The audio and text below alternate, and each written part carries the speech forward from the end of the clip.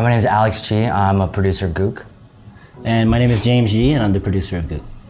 Well, the film is about two Korean American brothers that own a shoe store in Paramount, California, and their relationship with an 11-year-old African American girl in the neighborhood, and the events that they go through on the first day of the 1992 LA riots. I grew up in San Francisco, and I grew up in Lakeview, which is a predominantly African American neighborhood. So our family had a very unique upbringing, mixed cultures between Korean and African American. And then also our director, Justin, who was the primary writer of the film, his father actually owned a shoe store that was looted during the riots. So it was a very personal story for him.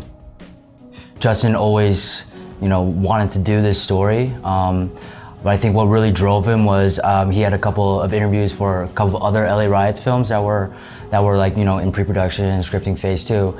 And, I think he just took upon himself to be like, you know what, I want to tell my story with my voice. We felt like, especially with the 1992 riot films, there's never been a genuine inside view of the Korean American community. The Korean American community is kind of always ostracized as the single image of them holding a rifle on the rooftop to defend their stores. But there's so many more layers to that story, and why we were in the community, and who we were, and how we were interacting in the community, and what led up to those times. So for us, we felt like we had to do it ourselves to give it the genuine voice. We chose to shoot black and white, and the primary influence of this film was Lahane. So for us, going black and white kind of gave homage to kind of the European French cinema that we wanted to reflect. And also it kind of showed like we're dealing with a black and white issue, right? It's a racial issue, it's black and white.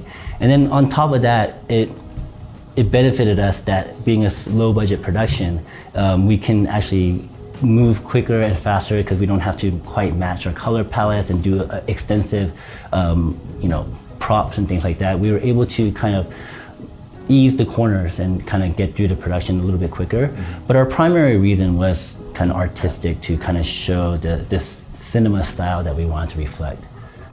Because of the accelerated timeline and we had to meet the Sundance deadline, we actually had 2 editors on set editing while we were shooting. Mm-hmm. And they were doing their roughs on set. And we did all of our editing and assembles in Premiere. So we were shooting with Red, 4K. And because we needed to edit on set and we needed to do things quickly, we didn't actually have time to put these into offline. So we were actually going directly 4K on set, editing directly into the suite. So that workflow really helped us out. And also, because we're doing so many renders and so many things going on simultaneously, the media encoder was very helpful. So being able to queue up a file or a sequence, send it to render, and then go back into Premiere and be able to continue editing and working on something else, kind of let us double up what we needed to do.